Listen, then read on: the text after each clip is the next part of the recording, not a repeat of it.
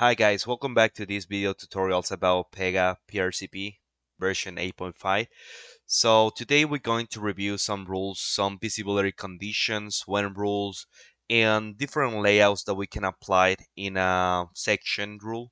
So please subscribe and support these video tutorials in order to keep making videos and keep building this application from scratch.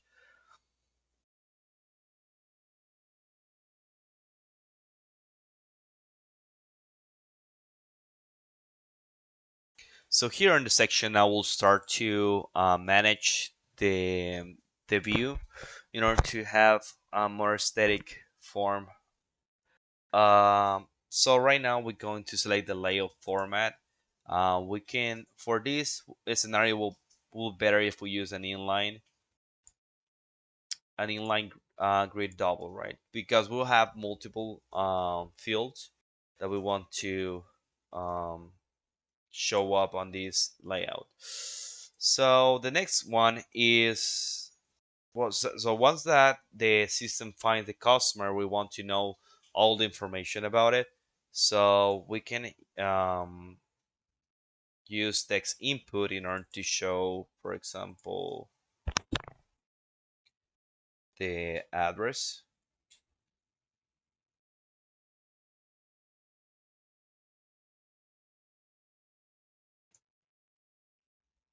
So we're going to create this property because we haven't created yet. So there we go. Will be a text input. Select yes. We're going to close it up, go back to the section, and here we're going to place a visibility condition. We have two ways to set up a condition for visibility for fields. One of them is this one, that is the expression, that you can use an expression builder, a mini expression builder that we have over here. So here you can say like the property customer must be different than blank. So as you notice, the Pega already built our expression. We can use different type of expression. For example, we can use the same that we use for programming, like equal to say that is equal. This value is equal to that value. We can use equal and greater than, equal, minor, or equal than. We can use as well a major and minor than the value, right? For example, if we have numbers that we're going to evaluate. So here, this is the easy way to set up a condition, but if you want to build something more complex, I would recommend to, for maintenance, it will be better that if you have a when rule. For example, on the when rule, we have to set up descriptive name for this when rule. In this case, is when customer, if customer is empty, we're going to select that.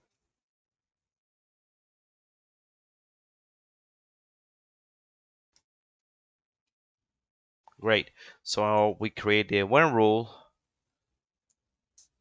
and this is how a when rule looks like. So we can use like some basic condition as we want on the expression builder. We only have to wait a little bit to load.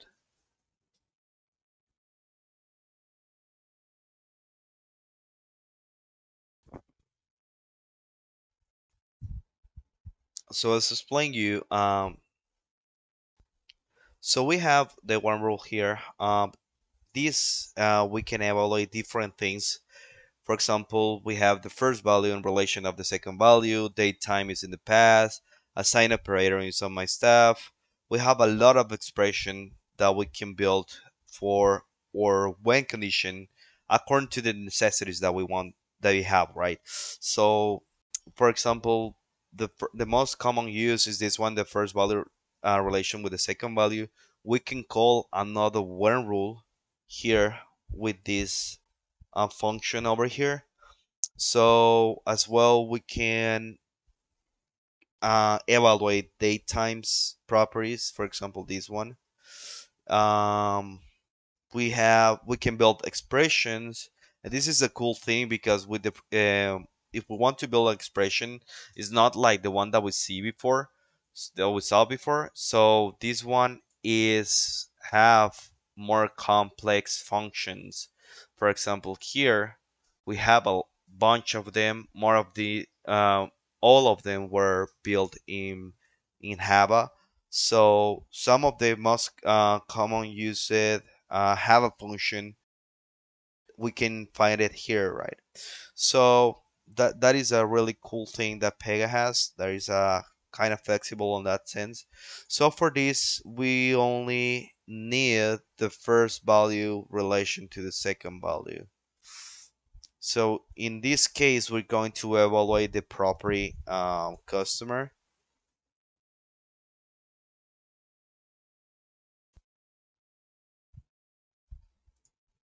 and we don't want that customer is empty.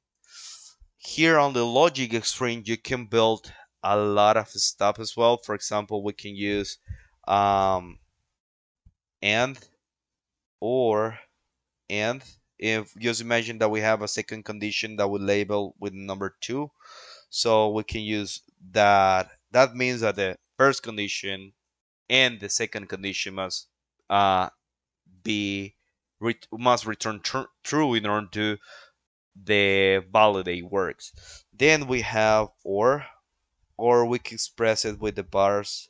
Sorry. Oh, where are the bars? They, sorry. We can express it with the bars. We can express it with the bars that means or we can use it with the simple letter, right? As well, we can make the negative of the expression using the exclamation mark. For example, in this case, it will return false when the customer is empty. It will return false when customer is. It's the opposite, right? So for this, we only need that. And as a best practice, I recommend always to build your when condition in order to use expressions. The expression sometimes fails, especially when you're not check in the rule that we're using, right? So here we're going to, I don't know why this didn't save it. We're going to select the inline grid double again. Or you know what? We're going to use inline, just that. So here we only need to put a text input. That will be the next fields that we want to fill out with the information of the customer. So now I'm already fill up all the fields that we're missing.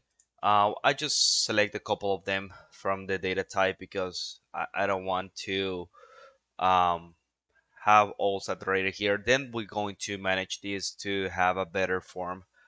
So right now we use a couple of properties from the data type. So the one that I did is the things what I did is like actually in order to avoid to call all the properties from the data type each time that we look for a customer.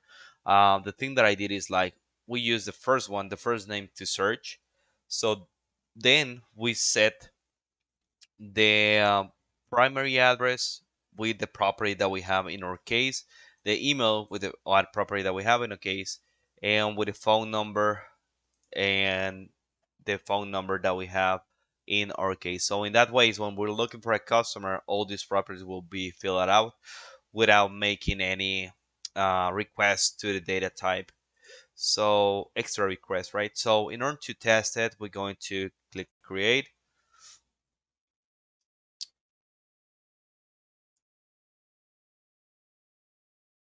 I'm sorry, I just forgot to use the validation and the other fields. So we're going to use it right now.